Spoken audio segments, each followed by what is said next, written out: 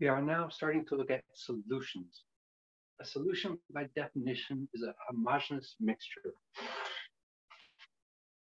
This includes a lot of things. We can have a solid in a solid like brass or stainless steel. We can have a gas in a gas like air. We can have a solid and liquid like salt water. We can have a liquid and liquid like vodka. So as long as we have a homogeneous mixture, it is by definition a solution.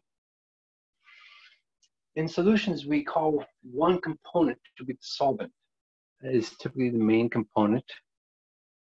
Then all the minor components are called solutes. So we need at least one of them, and there could be many hundreds or even thousands of components inside a solution. If we have water as a solvent, then we can call that an aqueous solution. And that's the types of solutions that we work with mostly in this class, are aqueous solutions. Concentration of solutions can vary because it's a mixture, and concentrations of mixtures vary. So we can have a weak coffee or a strong coffee. So we can call that, in qualitative terms, dilute or concentrated. We like to make things quantitative, put a number on it. So we have a variety of ways that we put numbers onto concentrations. We're going to be starting off with molarity. Molarity is moles of solute per liters of solution. One of the ones that we need for our colligative properties is molality. That's moles of solute per kilograms of solvent. So molality is a little odd one that we're dividing by the solvent, not by the total solution. Mole fraction, moles of component that we're interested in, divided by total moles.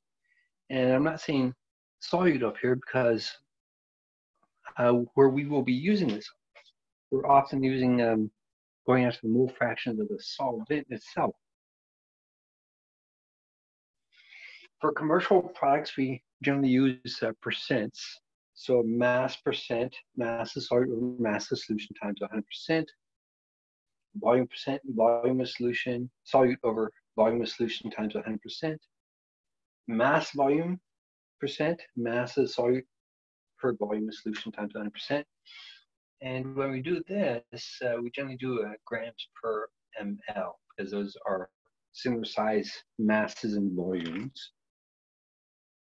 And in commercial products, they often don't tell us what type of percent they're using, but the general rule is that solids are done in mass and liquids are done in volume.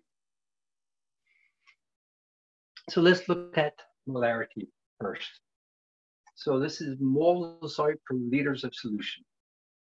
We write it as capital M for molarity, and whenever we use that capital M, comes after a number, we can replace that capital M with moles per liter, so we can watch our units cancel off.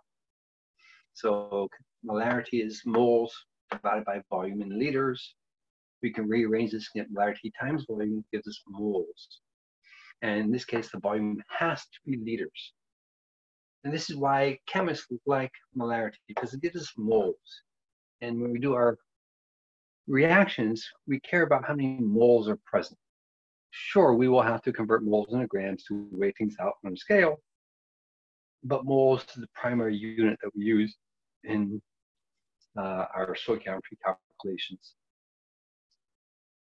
So let's do some problems for molarity. So if we have 25 milliliters of pentane, C5H12, the density is 0.63 grams per ml. We add on 45 milliliters of hexane, C6H14, density of 0.66 grams per ml. We're telling us that the volumes add, so our 25 plus 45 is 70. That's not always true. And we're asking for the molarity of pentane. So we're looking for the moles of the pentane divided by total liters of solution. So we have to calculate moles of pentane. So volume times density will give us our mass of pentane, 15.75 grams, divided by its molar mass, 72.15, gives us 0.218 moles of the pentane. We've already said that our volume to add to 70 mLs, that's 0.070 liters. So our moles divided by our liters will give us 3.1 molarity of pentane.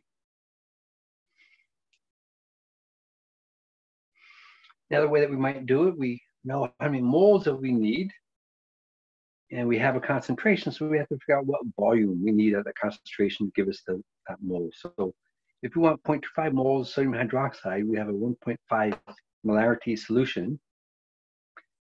What volume do we need to give us those 0.25 moles? So we're going to take our molarity times volume as moles, solve for our volumes. We get moles over molarity.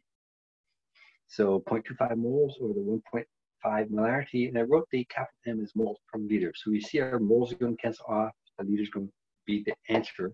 So we end up with 0.167 liters. That's a valid answer here. And sometimes we want to see it in milliliters, so it's 167 milliliters. So let's look at another one. So for some of the collective properties we'll be looking at before the end of the chapter here, we have to know the concentration of ions in solution.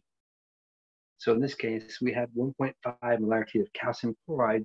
What's the concentration of chloride in solution? Well, we have our 1.5 molar calcium chloride, so we're going to multiply by the ratio of how many chlorides are in the calcium chloride. And as we see, there are 2 chlorides in the calcium chloride, so we're multiplying by the ratio of 2/1, and gives us 3.0 molarity of chloride ions in solution.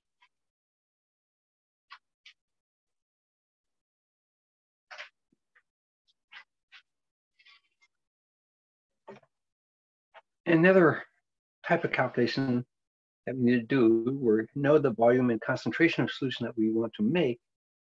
We have to go to the scale and weigh out the mass of the solute to add to that solution. So in this case, we want 400 mLs of a 1.1 molarity solution of calcium chloride. So our first step is to calculate the moles that we need. So our molarity, I replace that capital M with the moles per liter. I turn my milliliters into liters, so the liters cancel. And we need 0.440 moles of calcium chloride. Now we multiply that by the molar mass of calcium chloride, and we end up with 48.8 grams of calcium chloride. So we weigh this out, dissolve it in enough solution to make 400 mLs, and that will be our 1.1 molarity solution. Another way that we make solutions is by dilution. We take a portion of a concentrated solution, add more solvent to make a less concentrated solution. So the equation for that is M1V1 equals M2V2.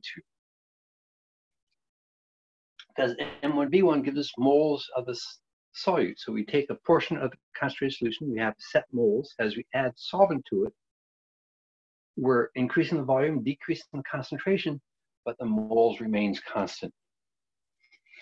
And in this equation here, the volume units for volume just need a match. We don't have to make it liters, it just needs to match. So down here we have 45 mLs of 0.605 molarity nickel sulfate solution. We dilute it down to 300 mLs. What's our final concentration? So we take our equation M1V1 equals M2V2, solve for concentration, M2 equals M1 times V1 over V2. We put in our concentration, 0.605 molarity. Our volume is 45 mLs over 300 mLs. So we see in this case that mLs are going to cancel. Our answer is going to be coming out in terms of molarity, what we're looking for. We run this through our calculator, and we end up with a molarity of 0.0908 molarity.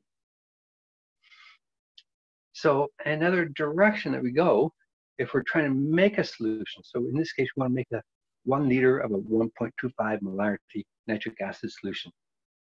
We have some 2.5 molarity nitric acid solution. What volume do we need to dilute it down to make this 1 liter of 1.25?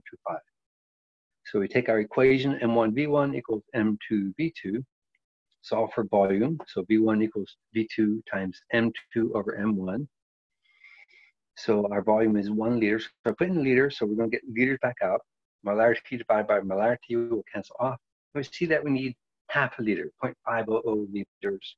And that is the valid answer. And if we need it in mLs, that's 500 mLs.